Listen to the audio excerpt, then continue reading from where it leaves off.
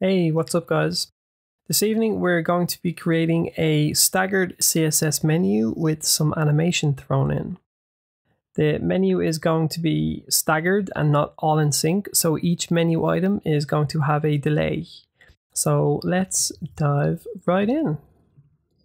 Okay, so first off we're going to be creating a toggle button. We're just going to create a span element and give it a name of toggle me. So we're going to give this span an ID of toggle menu.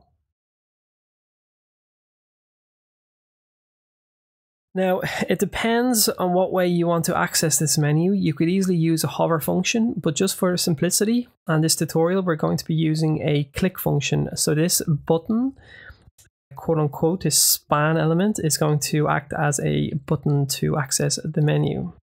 So next up, we create the nav.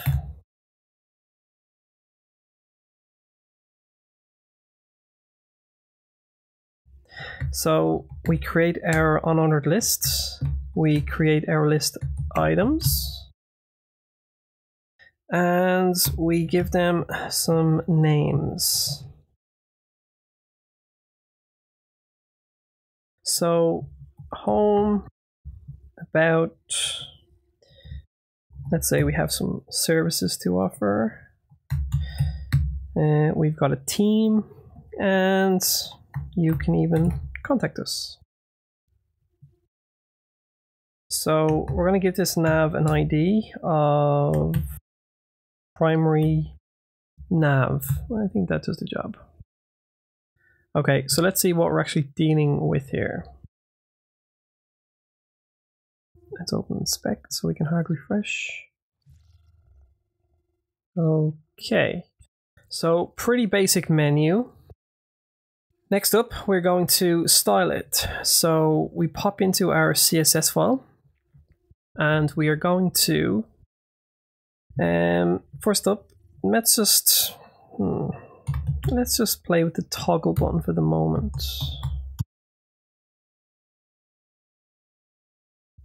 Let's give it a display of block because span elements are inline. And we just want to push the nav down a bit. We could easily play with the margin on the nav element, but just, you know, there's a million different ways to skinning a cat with web design. This is just the way I'm going to go for this evening. So let's give it a bit of padding of, say, 20 pixels. And let's give it a cursor of pointer. And that just brings up the little hand icon if we hover over it. Okay, so if we refresh this page, great. So now when we hover over this, it acts like a link. Cool. So now we're going to style the menu.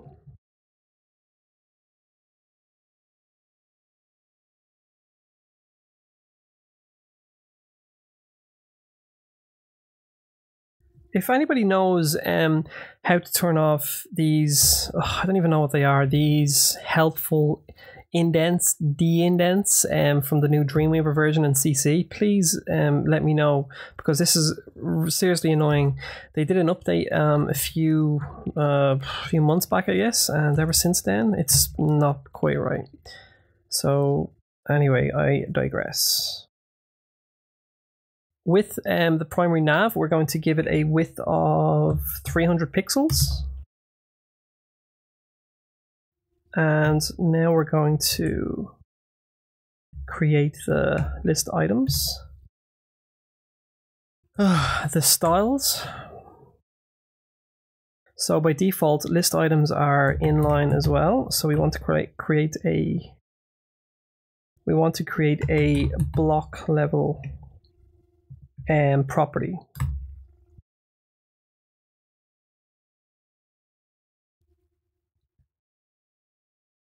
Give it a background color of red for the moment. no margins. Give it a bottom border of 1 pixel.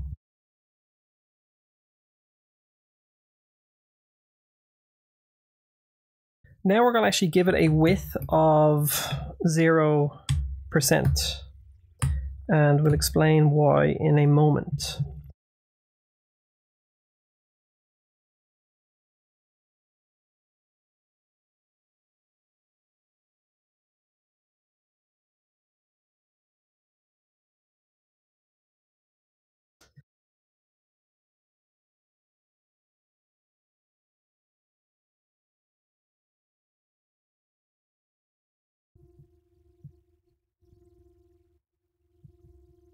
Okay, so get rid of that width property for the moment.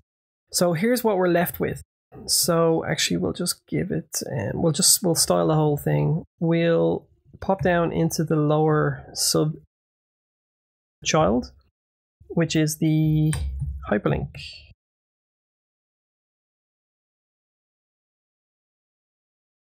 So we're going to give this a color of white.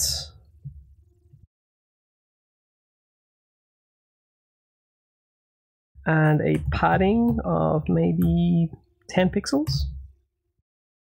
And again, let's make the display block. Okay, let's see. Again, I need to get it in my head that Canary is my testing browser. Okay, and we'll just get rid of width for the moment. And let's just give it a text decoration of none. So we don't want any underline style on the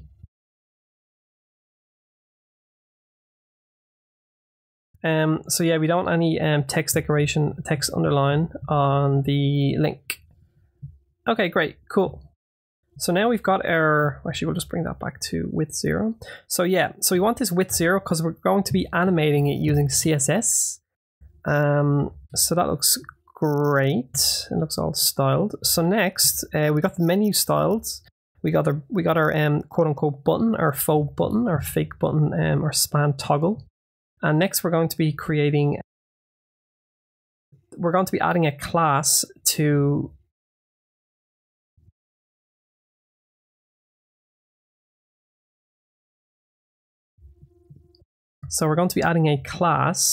each of these list items.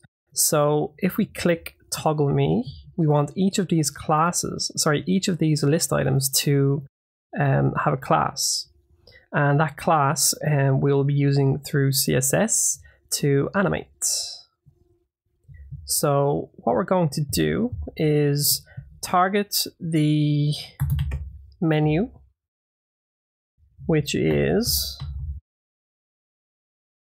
the span dot toggle menu. Next, we want to target the menu items, which is nav nav with an ID of primary nav, and then the list item.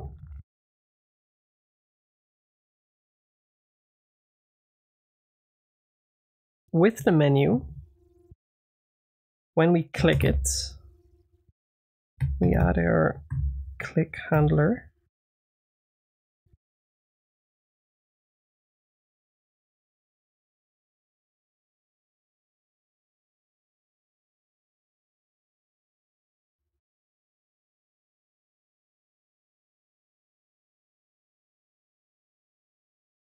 That's what we want. When we click the menu item, which is the span.toggle quote unquote button, we want this guy to toggle a class, which means add a class and remove the class. Let's give it a class of isActive. So let's just have a look at our inspection panel.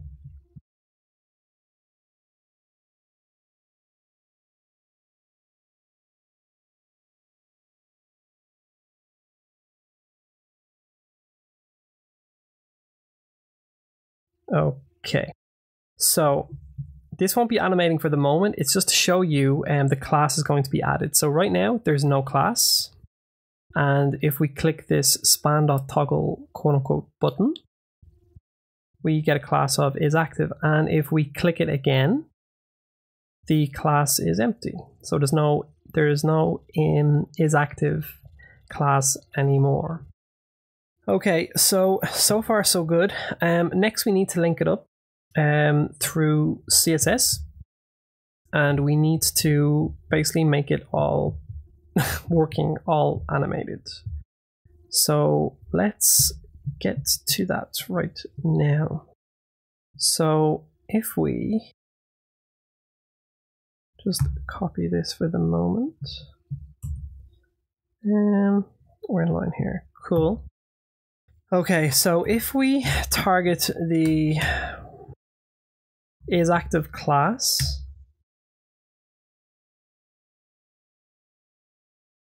isActive. Okay, we're going to give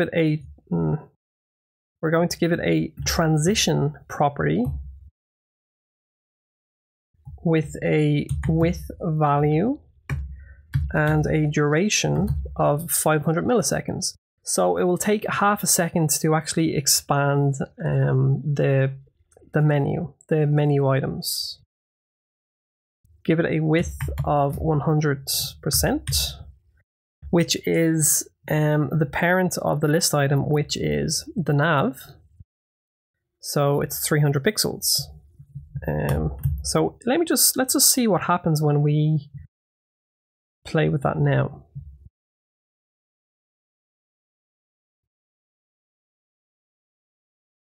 So if we toggle now,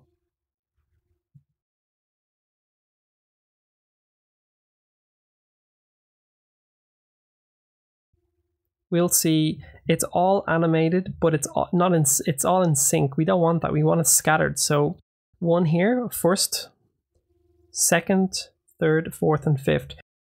We want a delay of maybe 100 milliseconds between them.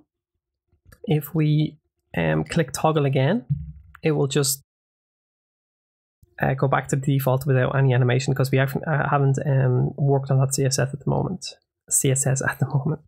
So if we toggle again, okay, it's all animated at the moment, but that's not what we want. So if I start targeting,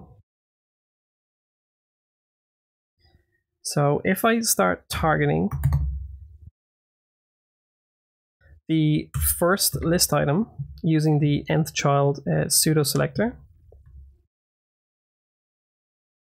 and we'll give this a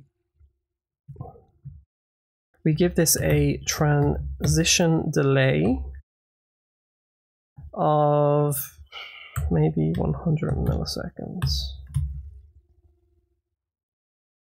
Let's see what that looks like at the moment.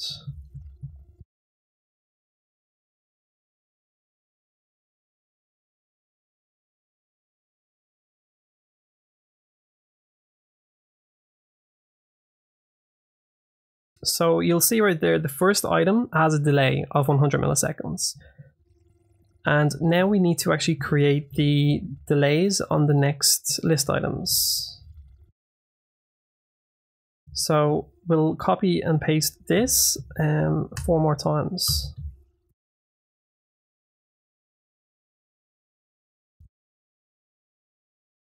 And we'll change the value of the nth child selector to match the corresponding list items. So we're going to give these a 100 millisecond delay on the first item, 200 milliseconds on the second item, and so on. 400 on the second last, and 500 on the last item.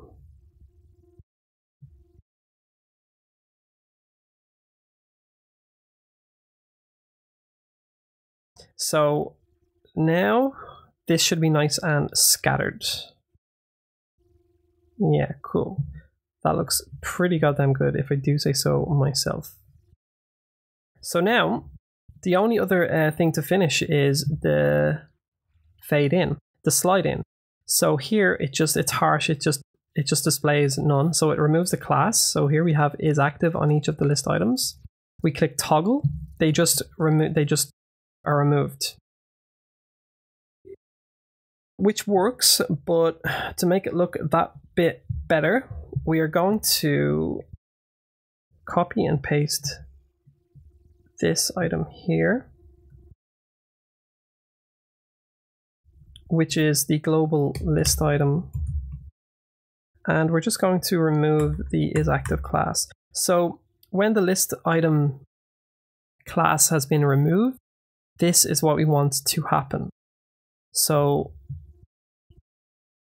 I'm going to add a transition property, give it a width of 500 milliseconds again, but this time we want it to animate to 0% instead of 100% because we're minimizing.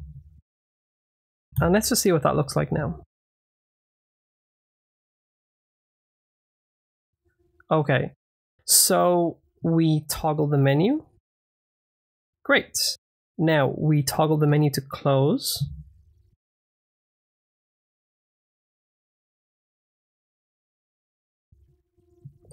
Transition. What am I missing? Oh, right.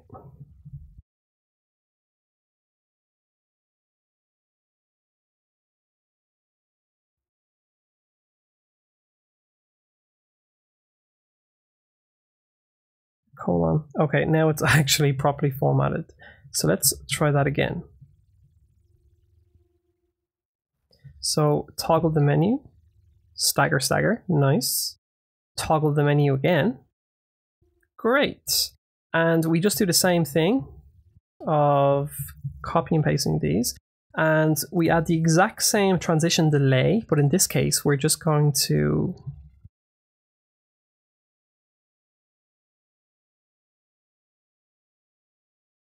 get rid of the isActive class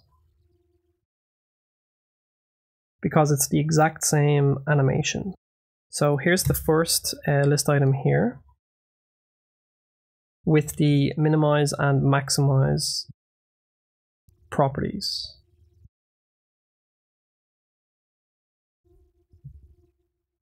Toggle, toggle, great. So we do the same thing for the rest of the list items. Just removing the isActive class.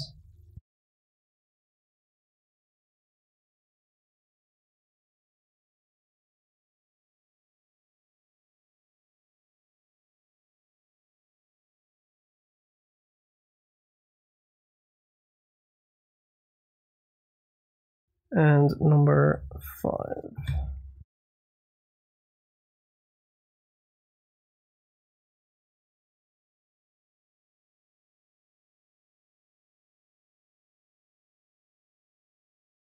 That looks good, I think. So let's see it all together. So toggle the menu. Cool. Toggle to close. Cool. Stagger in, stagger out. And there you have it. Not much more really. So it should give you a good basis to add a menu of like this to your own project. As I said before, I'm just using a click function. You could easily use a hover function. That's entirely up to you. But that's it for the moment. Thanks for watching and see you in the next video.